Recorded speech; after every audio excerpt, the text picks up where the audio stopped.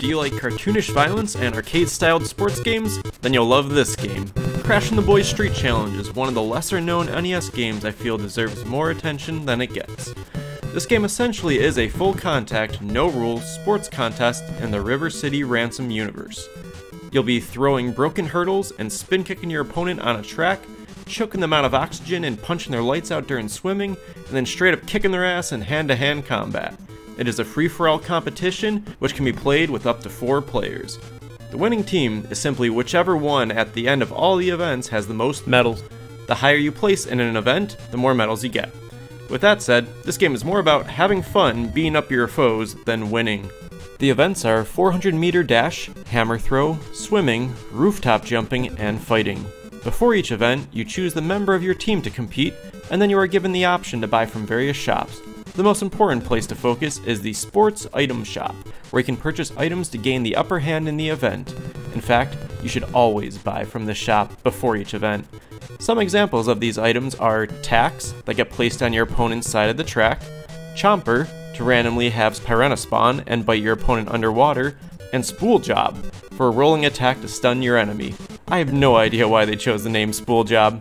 Anyway, the item system introduces some strategy elements to the game. You need to keep asking yourself, how many medals should I spend to increase my chances at placing high for this event?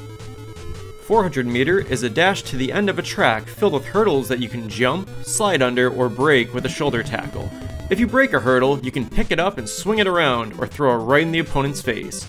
Hammer throw is as simple as it gets. Just spin the hammer by mashing on the pad, and then throw it. Just skip this event. Swimming is my favorite event. Don't let the name fool you, this event is brutal. Its entire purpose is to drown your opponent. You do whatever you can to deplete your opponent's oxygen until they pass out.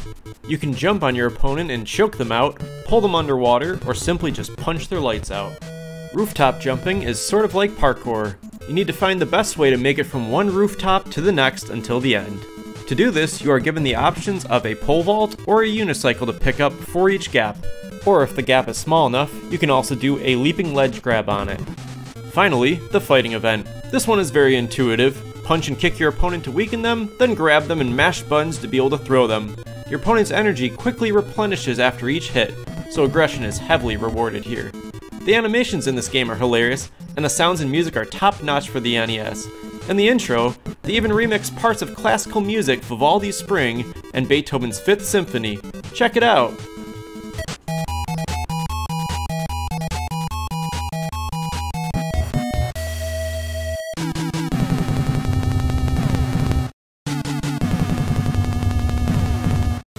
Overall, this game is a blast, and once you learn it, I'm sure you'll love it too.